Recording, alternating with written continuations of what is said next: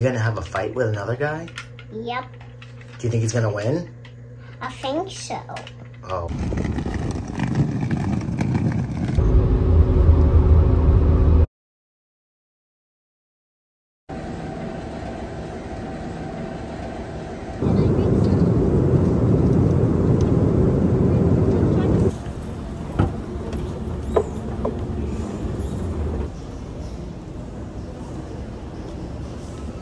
You're gonna miss it.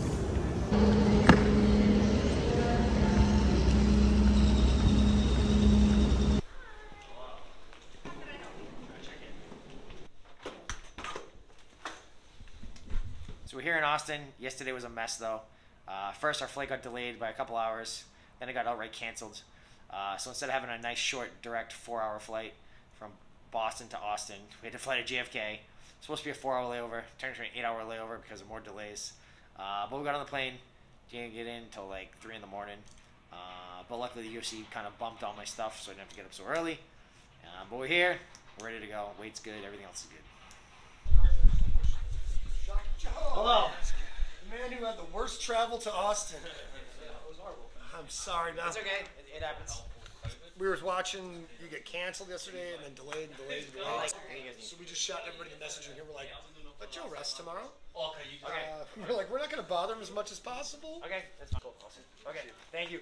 Hello. Thank you.